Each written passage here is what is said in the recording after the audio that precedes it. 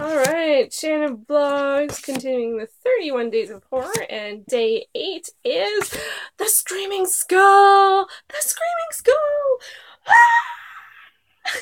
Hey everyone, it's Shannon, and I'm continuing on my 31 Days of Horror with another unseen horror movie. This one is part of my 50 horror classics collection, and I just go to the next one on the next disc, or the next one on the same disc, and this time it was The Screaming Skull. Now this film is from 1959. Woo! Woo! Hope that stays. From 1955, it's a black and white movie. It is a horror movie, but it has a bit more of a drama feel to it. And the sort of situation that it takes place in is that there's a newly married couple, and the guy's really romantic. So what he does is he brings his new wife to his old dead wife's house, because that's where you'd want to go, right? On honeymoon. Weird. Anyway, that being said, she's very gracious, and on going there, and with everything. For me, the real highlight of the movie was her character, and the acting was really good, and most of it really is her. And yeah, so my first question is this a horror movie? And I would actually say yes, because it's a supernatural movie, and for me, those are default horror. There's a couple that are dramas, but generally they're horror movies. It's got a bit of a haunted house vibe to it, and a lot of sort of creepy things happening. So definitely tick box of the horror. And then next up, was it scary? And I would actually say a little, because this has some really good tension and some creepy scenes, and personally I really like haunted house type movies. So that always works in my favor in terms of whether or not I get scared. Supernatural films are definitely higher than other films in the scare factor. And so I would say a little. It's mostly dramatic, lots of talking and lots of people sharing their personal histories and getting to know each other and stuff like that. But, everyday stuff. But then when it does get the sort of supernatural vibe going on, I think it gets pretty creepy.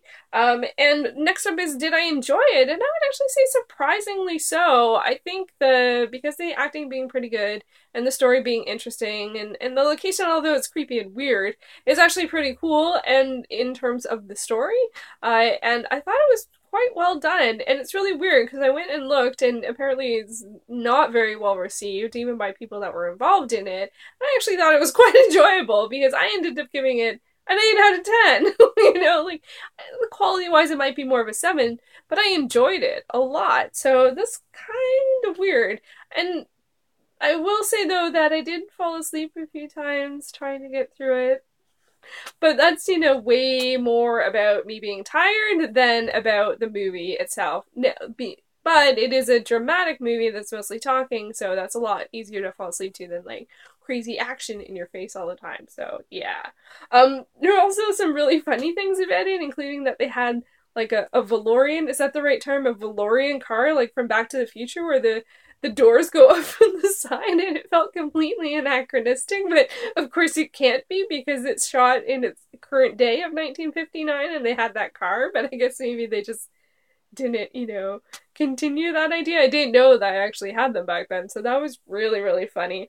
And it was much more of a quieter, dramatic film, but I did appreciate that. I think it's nice to vary, especially when you're doing this kind of thing where you're watching lots of this similar things. I love that. I love the countdowns and marathons and that kind of stuff, but I think getting some variety really helps, because otherwise you just sort of see the same thing over and over. I think it's more fun to mix it up a little bit. So it wasn't the best movie, that's for sure, but I did enjoy it a lot, and I did end up doing a picture for it, or drawing the Screaming Skull.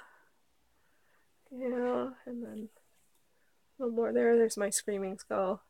I did not have tons of luck with the skulls. That one looks a little bit better. But that one looks a little weird. I think it looks a little bit more like a mouth with lines in it. Skulls are harder than I thought. It's so easy to, it's the cartoony version of a skull feels pretty, I can probably do that, but to get one that looks a little more realistic felt challenging. Felt challenging to me. So I guess I don't have too much to say about the Screaming Skull, but I do have a couple things for the spoiler zone. So if you have seen it and or you're not concerned about spoilers, and I'm really gonna I'm gonna get right down to it, right to the end. So if you don't want to know that, we'll just see you in the next video. Otherwise, we're going to go into the spoiler zone in 3, 2, 1. Spoiler alert. So yeah, like, the husband's kind of a jerk. I couldn't believe. I had no idea. I can't believe I didn't suspect him at all. Maybe like a little bit, like a smidge of a bit, but because this was a supernatural movie, I wasn't looking at the humans. I was trying to find the supernatural story. And so like when it was revealed like that it was him, I was like, oh my god, jerk. But then also it didn't make sense because a lot of the things that happened really actually felt supernatural, not simply that he had set them up. So although it was a great sort of twist on the whodunit, I didn't understand all of who did it. And then it actually turned back to being supernatural because the skull sort of goes for him. So I'm kind of like, how is this? How is this possible? And some of the stuff is like, how could he have pulled that off? He burns a picture and then there's a skull. How, did he know that would happen? Crazy. And do peacocks really screech like that? That's another question. If anyone knows the answer to if peacocks make that noise, I would love to know the answer to that question. Oh my god. But the Screaming Skull, it was a lot of fun. You know, I didn't anticipate enjoying it as much as I did. The only other thing that was a little like was the character of Mickey, who's the sort of helper, and he's in love with the main guy's like the woman who died, and his character is like slow, and it's a little like for the time it's not bad, but I was a bit challenging and didn't quite go as far as offensive. I don't think he was offensive. He wasn't offensive. But I don't. It's a challenging thing to depict. And I think they did an okay job, or a good job given the time, but that is a challenge in films, and I don't know why they did that. I guess to make it less clear, that's kind of, I was going to say a word I don't normally say. That's kind of, I can't think of another word. Well, on a different tone, it's a bit of a writing cop-out. So that's, which is kind of, jerky. Let's say jerky. Instead of the other word.